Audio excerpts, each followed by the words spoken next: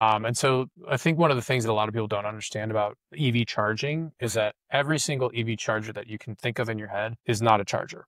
The charger's in the car. So the car is the thing that's actually like turning it from DC to AC or vice versa. It's the one dictating how much energy is going into the battery. Right. So what we are is just an access point. Truly, we're just a door to get to some chargers or to some energy, right?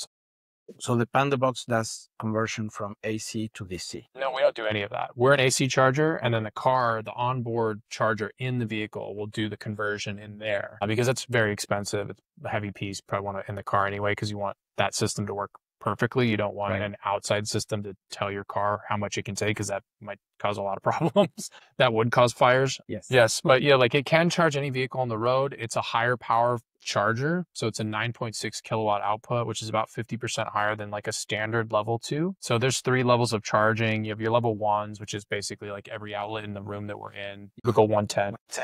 Yeah, that's a level 1. Level 2 is a Pando charger. There's a big range in the level 2s. It goes from like 3.3 kilowatts all the way up to 22, which is, and if you know anything about energy, like that's a big difference. One is like a nasty shock and the other one will kill you. And then, so we're kind of like right there in the middle. That'll give you about 300 miles of range, over an 8-hour time period. So you can go from about 0 to 100% in your car overnight. And that's really what anybody actually needs. And the more data we get actually suggests that most people don't even need that much. We see most people charging from 20% to 80%. And the reason a lot of people do that is the happy spot for the battery system. Right.